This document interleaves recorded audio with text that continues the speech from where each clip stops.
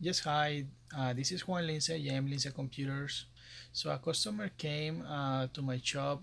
He got a motherboard that was able to use the SSD drives that comes into M.2 factor.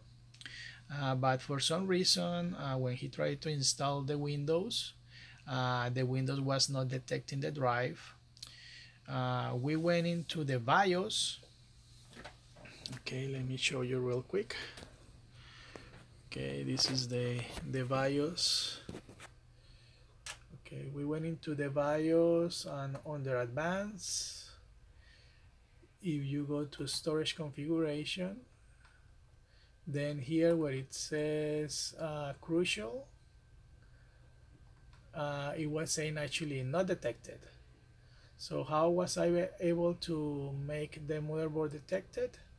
Well, I just went ahead and download the drivers.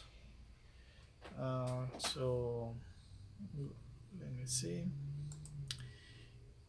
This is the ASRock website. And I got the drivers. Here are the instructions, and here's where you click to download the file. So once you download the file, and I'm going to leave a link for this site so you don't have to worry about it. It will come in a zip file, so you just go ahead and extract all.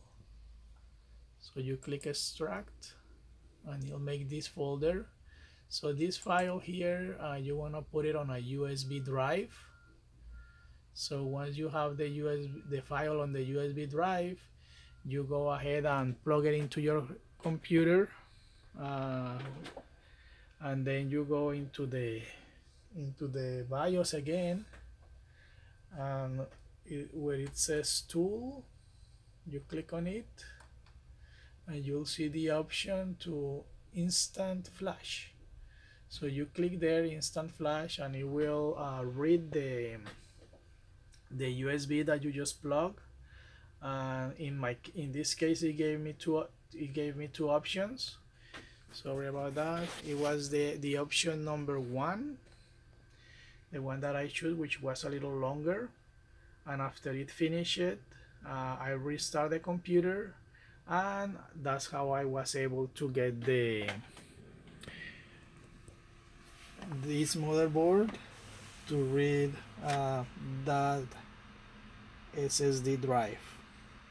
So now I did install the Windows, and everything seems to be working properly. Thank you. I hope this helps.